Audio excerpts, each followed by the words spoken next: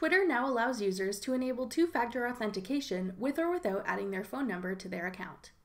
I'm Jessica from techboomers.com, and in this video, I'll be showing you how to set up two-factor authentication on your Twitter account.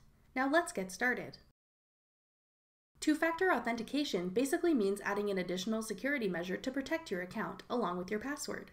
Twitter offers 3 different secondary login methods: an authentication code, login confirmation with an app, or a physical security key. Only the authentication code method requires use of your phone number.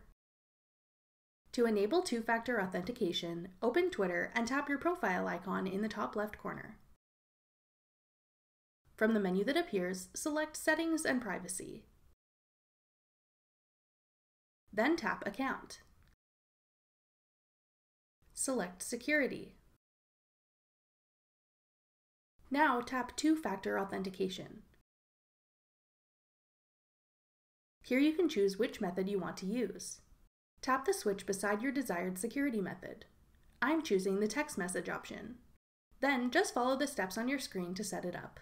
Once you complete all the required steps, your two-factor authentication is all set. That's all there is to setting up two-factor authentication on Twitter. If you haven't yet, be sure to like the Tech Boomers Facebook page.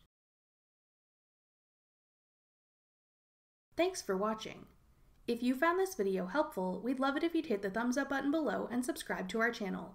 We put out great new tech tutorials like this one twice a week, every Tuesday and Thursday.